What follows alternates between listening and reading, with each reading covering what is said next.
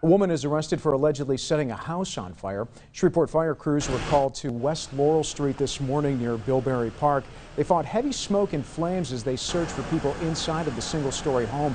They found 2 people had evacuated prior to firefighters getting there, but investigators say one of those individuals had allegedly set the fire intentionally. With the aid of our investigators and Shreveport police, we have been able to make an arrest in this incident. One female occupant, or one female, will be charged with aggravated arson. It took 24 firefighters 9 minutes to bring the fire under control. Thankfully, no one was injured.